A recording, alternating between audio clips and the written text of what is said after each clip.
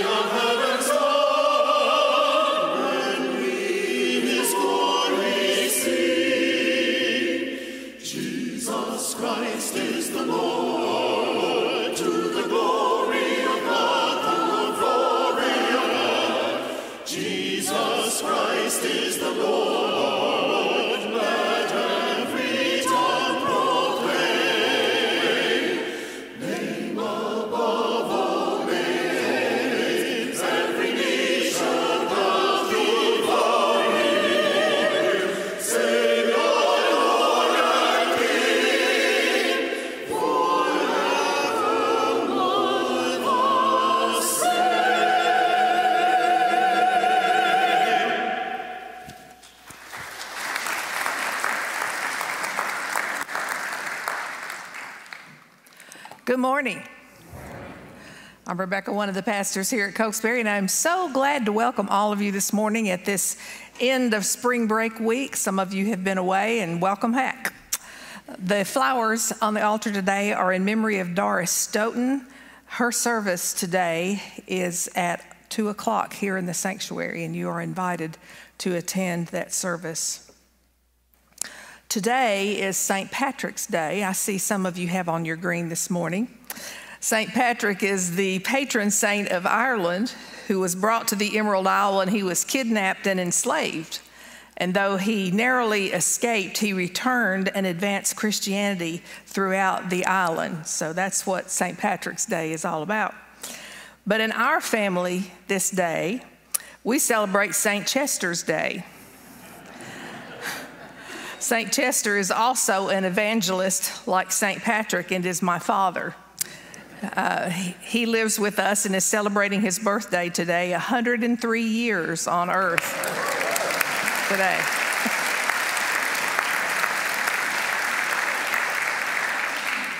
And still functioning and walking and talking and doing very well for those of you who have asked. But everybody wants to know what the secret is to his longevity. So I think I have finally gotten the answer. Number one, he's a very humble man. He's the eternal optimist. Every day is a good day. But mainly, he eats a lot of chocolate. So come on, just eat your chocolate every morning. Yesterday, we had a small family gathering, and I was encouraging people to say nice things about him. And he said, "Can we just skip the speeches and have the cake?" So thank you for your good wishes for my dad, and I know he appreciates all of those. We're going to hear the words now of Psalm 91. This is God's impenetrable prayer of protection. Whoever dwells in the shelter of the Most High will rest in the shadow of the Almighty. I will say of the Lord, He is my refuge and my fortress, my God in whom I trust. Surely He will save you from the fowler's snare and from the deadly pestilence. He will cover you with His feathers, and under His wings you will find refuge. His faithfulness will be your shield and rampart. You will not fear the terror of night, nor the arrow that flies by day, nor the pestilence that stalks in the darkness, nor the plague that destroys at midday. 1,000 may fall at your side, 10,000 at your right hand, but it will not come near you. You will only observe with your eyes and see the punishment of the wicked. If you say, the Lord is my refuge, and you make the Most High your dwelling, no harm will overtake you.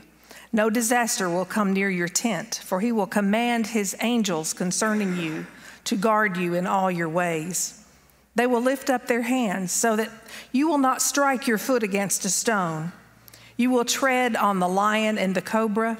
You will trample the great lion and the serpent. Because he loves me, says the Lord, I will rescue him. I will protect him, for he acknowledges my name. They will call on me. I will answer them. I will be with them in trouble. I will deliver them and honor them. With long life, I will satisfy them and show my salvation. This is the word of God for the people of God. We say thanks be to God. Our opening hymn is Come Thou Fount of Every Blessing. Will you stand and join your voices as we sing?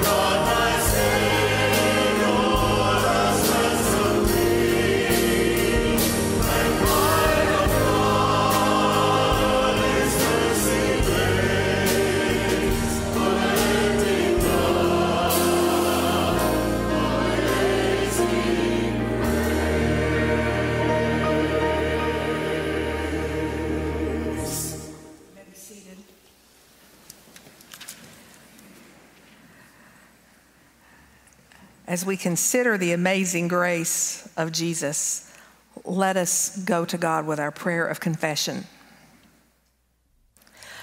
Forgive us, O God, for those thoughts and deeds which bring you sorrow. We have hated when we ought to have loved. We have criticized when we ought to have praised. We have thought of self when we ought to have thought of others. Our lives are too often a denial of our faith. Give us strength this day to do your will. In Jesus' name, amen. Let us take a moment to confess our individual sins before God.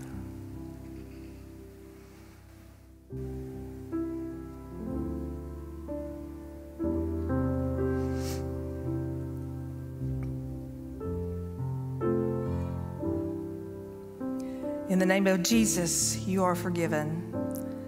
Let us join together in Jesus Loves Me. Jesus loves me, this I know, for the Bible tells me so. Little ones to him belong. They are weak, but he is strong. Yes, Jesus loves me. Yes, Jesus loves me. Yes, Jesus loves me. The Bible tells me so.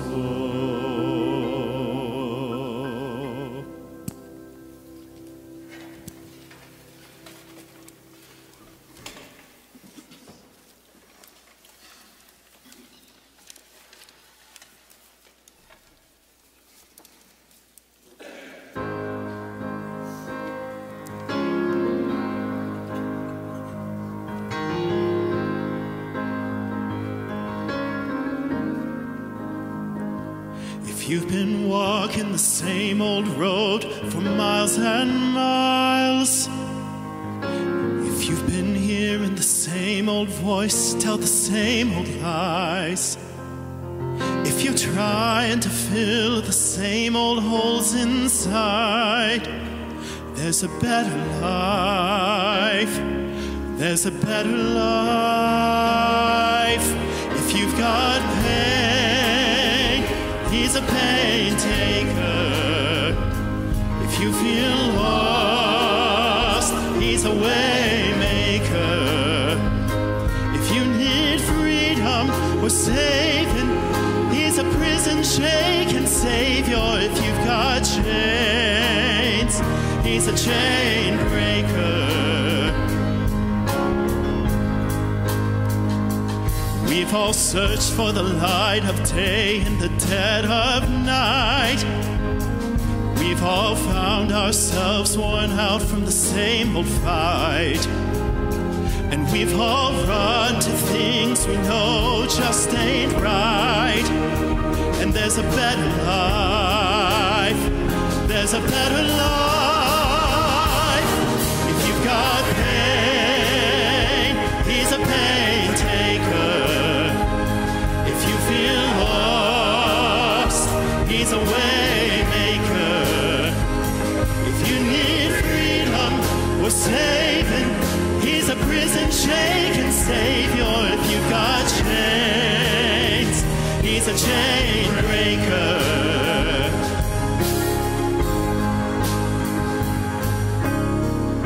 If you believe it, if you receive it, if you can feel it, somebody testify.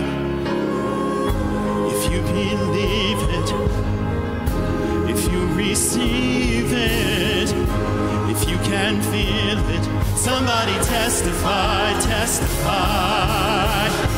If you believe it, if you receive it, if you can feel it, somebody testify. If you believe it, if you receive it, If you can feel it, somebody testify. Testify.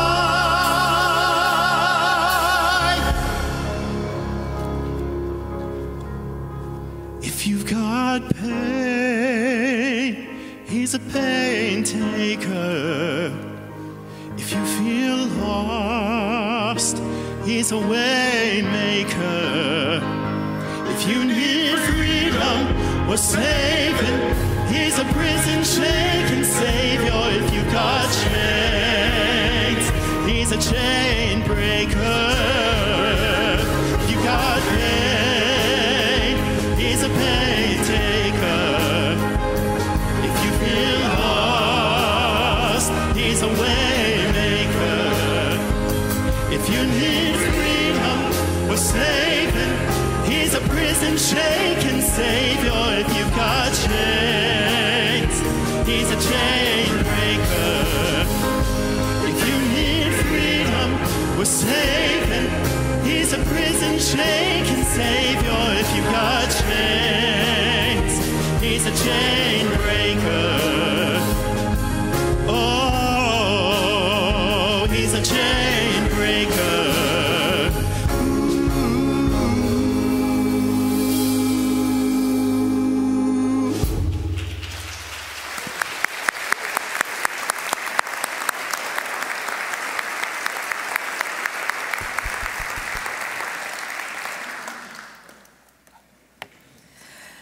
As we're going through this season of Lent, we are looking forward, of course, to Easter Sunday. If you would like to sponsor a lily to be decorating this sanctuary on Easter morning, there is a place in your bulletin that you can sign up to do that, and we would love for you to be able to have that opportunity. Also, there are so many things going on between now and Easter. Next Sunday is our Easter cantata, brought to us by the choir. You will not want to miss that for sure. It's also Palm Sunday, and so we'll want you to be here for that special celebration day. Also, today, if you will come back at 4 o'clock, you will hear the Oak Ridge Symphonia concert directed by Dr. Urias. I hope that you will join us for that as well. That's a free concert. And then Holy Week begins with Palm Sunday. We will have a special time together on Maundy, Thursday that week here on the South Campus as we remember the events of the Last Supper. At any time between 5 and 6:30 on that day, on Maundy, Thursday, you can come and relive Jerusalem at Passover, and you can receive Holy Communion in an interactive setting. This is going to be a great time for families to come together also and to learn more about Jesus and the purpose of communion. So we invite you to do that. Another new thing that is happening this year is we will be having a noon Good Friday service across the street, as well as an evening Good Friday service. So if you would like to come at noon, you'd be welcome to do that as well. We're going to take an offering, and I want us to bring our hearts and minds together as we go to God in prayer. Heavenly Father, we thank you for your continued presence and your love. We thank you for going before us and for covering us from behind. Thank you for choosing to be in our midst, for lifting our burdens, and for securing the heavenly place you have prepared for us. Lord, we name aloud the places in the world where your hope is so desperately needed. Those that we see in the news every day and those that we don't see. We pray especially for churches who are worshiping today in all of those places. God, bring your protection to Ukraine, to Israel, to Gaza, to Haiti, and to every continent where there is strife. Your words bring us so much hope and comfort. So remind us daily of your strength, and may we always see glimpses of your infallible glory and blessing as we seek your face throughout our days. Victory and salvation are found in you alone, Lord.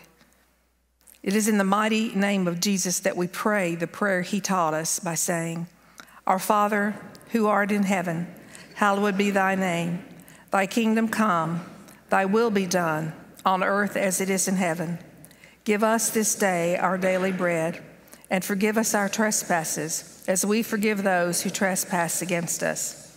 Lead us not into temptation, but deliver us from evil. For thine is the kingdom, the power, and the glory forever.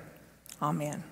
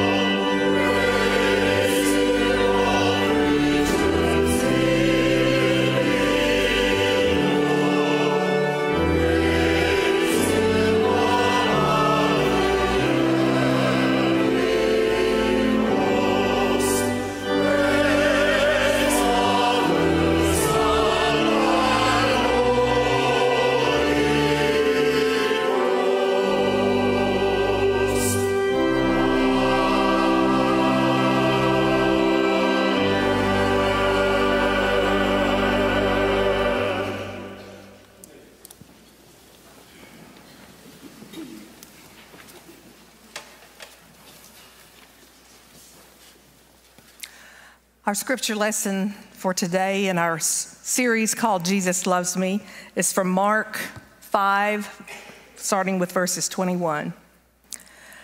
When Jesus had crossed again in the boat to the other side, a great crowd gathered round him, and he was by the sea.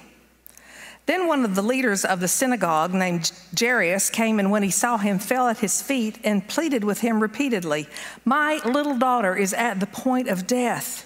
Come and lay your hands on her so that she may be made well and live."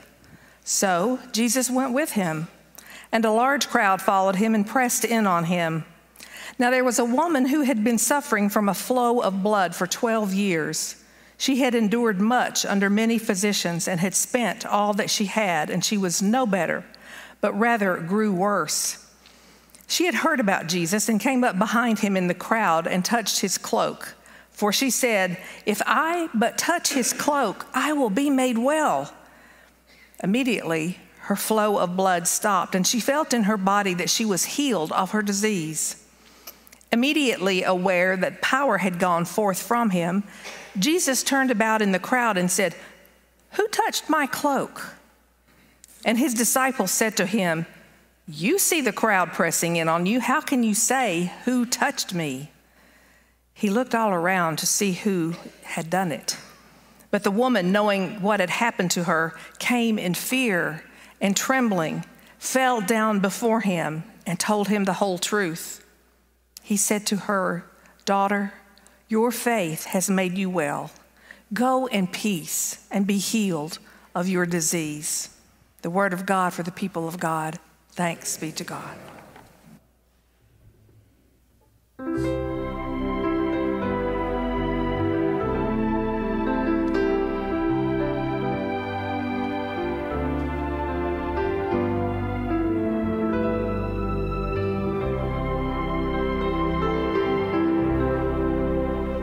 You may ask me how I know my Lord is real. You may doubt the things I say and doubt the way I feel, but I know he's real today. He'll always be. I can feel his hand in mine, and that's enough for me. I will never walk alone. He holds my hand. He will guide each step I take, and if I fall, I know he'll understand, till the day he tells me why he loves me so. I can feel his hand in mine, it's all I need to know. He will never walk alone. He holds my hand. He will guide each step I take, and if I fall, I know he'll understand, till the day he tells me why he loves me so. I can feel his hand in mine, that's all I need to know. I can feel his hand in mine, that's all I'll need to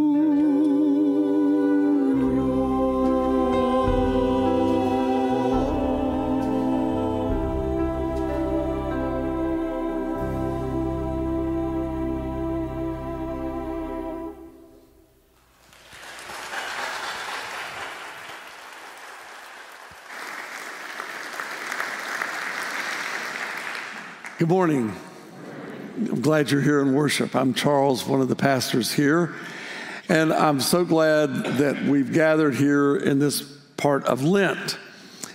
We are ending spring break, which may mean nothing to you, but we have several teachers present today that teachers live for certain things. A good snow day, so that you don't have to go, and then summer, and then there's spring break. And some of our teachers get to take a break and do things. I'm only mentioning this because this past week, during spring break, you can hear him laughing, Michael Rogers did not make it to Tahiti or the beach. He was with me at Holston Conference Ministers Convocation. One of the things that teachers just love to do on their break is go hang out with 150 United Methodist ministers. It's just a blast. But I do want to point out that Michael and Marcelo Urias were the ones that provided incredible music Wednesday for the worship service as we gathered together and as Bishop Wallace Padgett served us communion. So I want to say thank you to them publicly that they represented us. They represented us quite well and did a great job for it. We're in Lent. We're coming down near the end of Lent, and we've been talking about preparing for Easter, deepening our own faith, having a time of reflection. But sometimes self-reflection can descend into isolation and being alone. But friends, our belief of God's love is not tied to our performance, to our circumstances. God loves us in spite of feelings that we have, in spite of our circumstances. And so this Lent, we've been thinking about Jesus loves us. And we've looked at it in different ways. The first week we talked about Jesus loves me when I fail. And we looked at the story of the prodigals. And then the next week we thought about Jesus loves me when I'm afraid, and the story of the sinking boat in the middle of a storm. Then we talked about Jesus loves me when I'm stuck, while we looked at the story of Jesus and the sick man at Bethesda. Last week we talked about Jesus loves me in my mess. And we read the story of the family that tried to get ahead with Jesus, James and John and their mother. But today we talk about Jesus loves me when it feels too late. Not that I ever did this, but I have 4 siblings, and I know that they all 4 did this. I don't have a memory of it for me, but anyway, we were studying in school, and we would come to finals, or when the term paper was due the next day. And it was interesting that in our family, among my siblings and I, our prayer lives took a real turn on those nights. And we seemed to draw closer to God, thinking that somehow would help us on the test. We're at the last minute. It's the last thing. I mean, we're trying to do this. We're cramming for the exam. And every time my dad would come in when it was well past bedtime, open the door, stick his head in and say, "Son, if you don't know it now, you're not going to know it tomorrow morning. Go to bed. That'll help you more. Go to sleep. You'll sleep. You'll do better on the test if you're well rested. If you don't know it now, you're not going to know it tomorrow morning." The thing is, sometimes we get down to the end.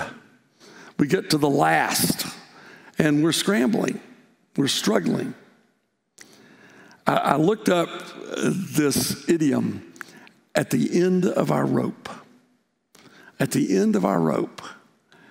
And I looked it up, and it's great. And you all need to go find this. It's a website called Mrs. Love's Class Idioms. And it's for little kids because we use idioms all the time. But maybe you don't hang around little kids enough. Say in front of a little kid, wow, it's really raining cats and dogs. And watch what happens. There's this immediate bolt to the window to say, I got to see this, you know. But Mrs. Love's idioms has at the end of your rope. And she wrote, it doesn't really mean that you're hanging off a rope. It means that you're giving up, that you're sick of an attitude around you, that you can't take it anymore. The end of our rope. That's where we pick up the story today. After the story of Jesus in the storm, he's back home. And he's preaching, he's healing, he's teaching. And Jairus, the synagogue leader. The synagogue leader. Wow. He's getting some recognition from the local leadership. But he shows up and says, my daughter's at the point of death. My daughter's dying. He comes as a father pleading for his child's life. And you heard the story that Rebecca read. The crowd is all pressing around. They're saying, make way, let's go through this. Let's go try to help out this girl. And then there's a sick woman. A woman that's been sick for 12 years, bleeding, which, by the way, makes her ritually unclean. So it's just not that she's been sick all that time. She's been alone all that time because people can't be around her and remain clean. And yet there she is in the crowd. She's been to doctors. She's spent all of her money on trying to get well, and she's at the end of her rope, the last place. And she says, if I could just touch the hem of his garment. I don't want to have a conversation. I don't want him to lay hands on me. I just want to get that close. And you heard is that she's made whole, she's healed in that moment. But Jesus turns around and says, who touched me? And the disciples say, you've got to be kidding. You look around you, everybody's touching you. What do you mean who's touched you? And he said, they're saying, come on, he's the head of the synagogue. We have got to keep moving. We've got to keep going. And Jesus said, no, we need to talk about this. We need to find out about this. And so he talks to the woman. Who touched me, he says, and she's afraid. She's trembling. I mean, think about it. She could have just melted back into the crowd. She could have just slinked away. She was healed.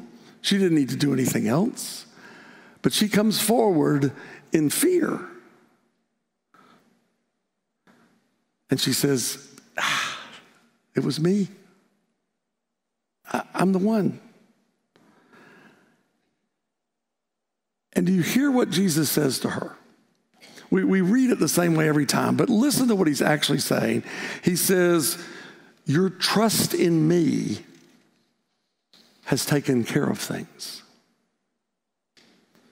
Be at peace. Be at peace. Your trust in me has made things whole. Well. But what about the little girl? I'm glad you asked. It goes on. Here's the rest of that story. While Jesus was still speaking, some people came from the synagogue leader's house to say, your daughter's dead. Don't trouble the teacher any further. But overhearing what they said, Jesus said to the synagogue leader, don't be afraid, only believe. Jesus allowed no one to follow him except Peter, James, and John, the brother of James. And when they came to the synagogue leader's house, he saw a commotion, people weeping and wailing loudly. And when he had entered, he said to them, "Why do you make a commotion and weep? The child is not dead, but sleeping." And they laughed at him. I love that line. They laughed at him. We checked for a pulse. She's not breathing. We know what death looks like. But then he went, put them all outside and took the child's father and mother and those who were with him and went in where the child was. Taking her by the hand, he said to her, "Talitha cum," which means, "Little girl, get up." And immediately the girl stood up and began to walk about. She was about 12 years of age. At this, they were overcome with amazement. He strictly ordered them that no one should know this and told them to give her something to eat. Talitha cum. That set of words astonishes me because Mark is telling the story and it is so immediate to him and so powerful to him that he doesn't even translate it. He puts it in the original language because of that moment, that astounding moment. You see, Jesus doesn't berate anybody in all of this. Jesus doesn't say, "What's wrong with you? I've got this." Jesus says, "Trust me. Have faith." I mean, this is the same man that in the Sermon on the Mount said, "Don't worry about tomorrow. It's got enough problems on its own." Right? Now, listen to what Jesus says. Don't worry about tomorrow because you can trust. He does not say, and I'm quoting, yes, I am quoting Scarlett O'Hara, "Fiddle-dee-dee, I'll worry about that tomorrow." Not. That is not what Jesus says. He doesn't say, "Don't worry, be happy." Not. That's not what Jesus is saying in this. He's saying, in whom do you trust? Where does your trust lie? It's all about trust. It's about how we live in trust. Are we only confident in our own abilities? Is that all we trust in, of what we think we can pull off? Jesus is saying, have trust in me. Trust in me. You see, when we are one of Jesus' people, we bring a different perspective to our whole life. We see things differently. That's what a perspective is. And part of living in Jesus is having a new perspective. Rebecca mentioned Patrick, who was captured from his home, taken across the stormy Irish Sea to Ireland, where he was a slave among the people there. And then later, after being a slave there, he finally escapes, goes back home, where somebody else captures him, a fellow named Jesus. And that changes things for Patrick to the point that he goes back to those that enslaved him to bring the good news of the gospel to them. Interestingly enough, a couple of generations after Patrick, a fellow named Cuthbert, who was an Irish royalty and actually caused a horrible battle to occur, and then realized that he had caused all of these people of his country to be killed, and left Ireland and exiled himself to a little island called Iona, where Iona was the first island he could find where you could no longer see Ireland on the horizon. And he built a monastery there, and it's from that spot that Christianity goes to England and Scotland. Two men at the end of their ropes, and yet change their perspective and go in a different direction. It's about perspective, right? Depends on where you stand, how you look at things.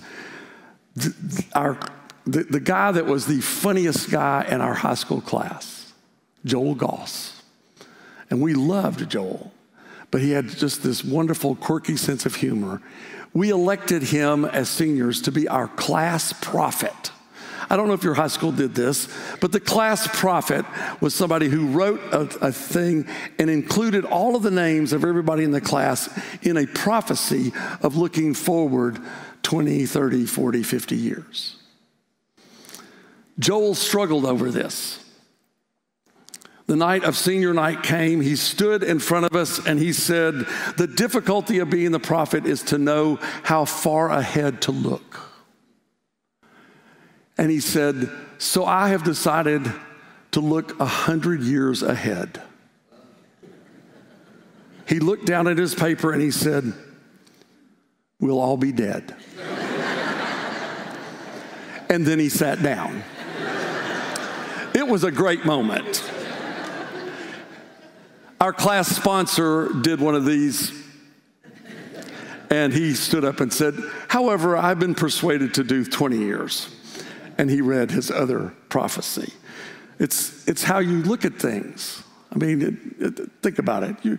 My grandmother always told the story about the fellow who was walking along one day, and he looked over the fence at a farmer, and the farmer had a large hog underneath his arm, holding it up to an apple tree. And the man said, what are you doing? And he said, I'm feeding my hogs. And he said, but what are you doing? Why are you doing it that way? And he said, well, I don't like the apples to get on the ground. They get all rotten and wormy and everything. And so I just hold the hog up here and let him eat it off the tree before it gets on the ground. And the man said, doesn't that take a lot of time? And the farmer said, what's time to a hog? It's all in your perspective, right? It depends on how you look at things. When we're dealing with God, I want you to think of the perspective that in the light of eternity, it is never too late. God is always at work. God never quits working. In Moffat's translation of the Bible, when he comes to the name of God, he calls him the eternal. You see, our perspective is who's in control? Who's really in control? And that's what we consider today, is when we're at the end of our rope, who is it that's in control? How do we see things around us? Now, by the way, before I quit, I have to tell you my favorite part of this story. It's at the very end. All these amazing things, these people hanging from the end of the rope. And Jesus, who's with us every day and each and every moment, heals this little girl, brings her back to her parents. And what are the last words in this story? Feed that child.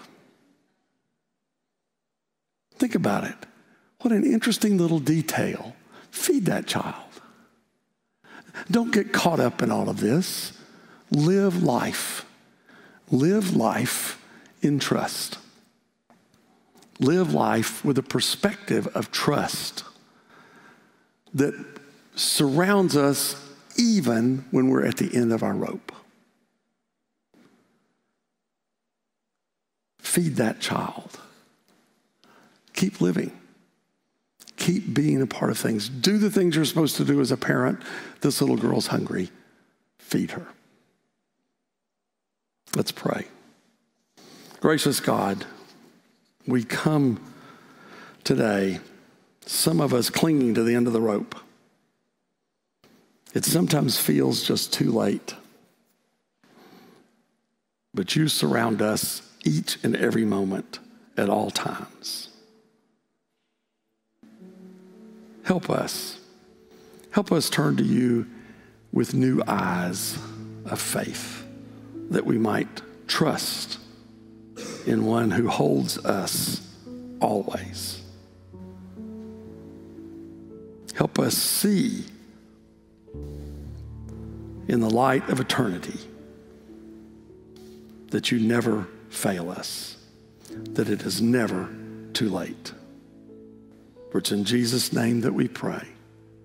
Amen. Let's stand as we sing, Breathe.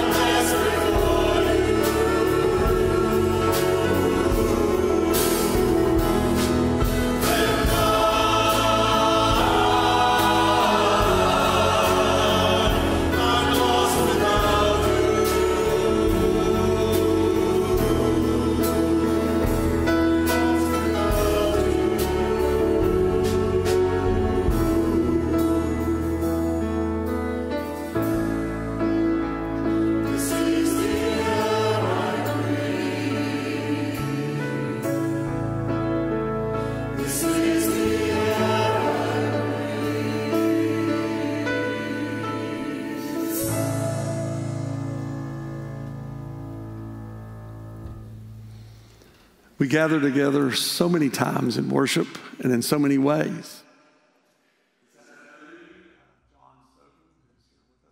We will be gathering around him and mourning Doris's death, but also celebrating her life. We'll be together for music. We'll be together for music next week. There are just so many ways that we gather as God's people. But whenever we gather, we leave. We leave this building. And you know that when we leave, we don't leave the church, Because wherever we are, there the church is, because we are the church. Go in peace, loving God and your neighbor, and breathe him in, for he holds you, especially holds you at the end of the rope. In the name of the Father, Son, and Holy Spirit, amen.